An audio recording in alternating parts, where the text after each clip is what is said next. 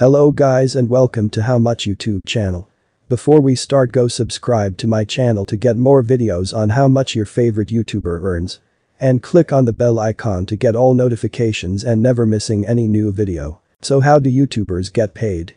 They make money by placing ads on their videos. And placing more ads equals more money they can make on their videos. The second thing is CPM. It means the cost per thousand views. It's the amount of advertiser pays to have his ad in your video. And they spend on average $4 per thousand views. And it's calculated based on how many people watch the video and from where they are watching.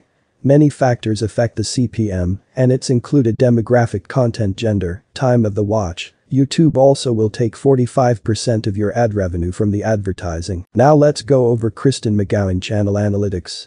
Total subscribers 1.41 million. Total videos 300 videos. Total views 113 million. Now for the monthly subscribers, 40,000 subscribers every month.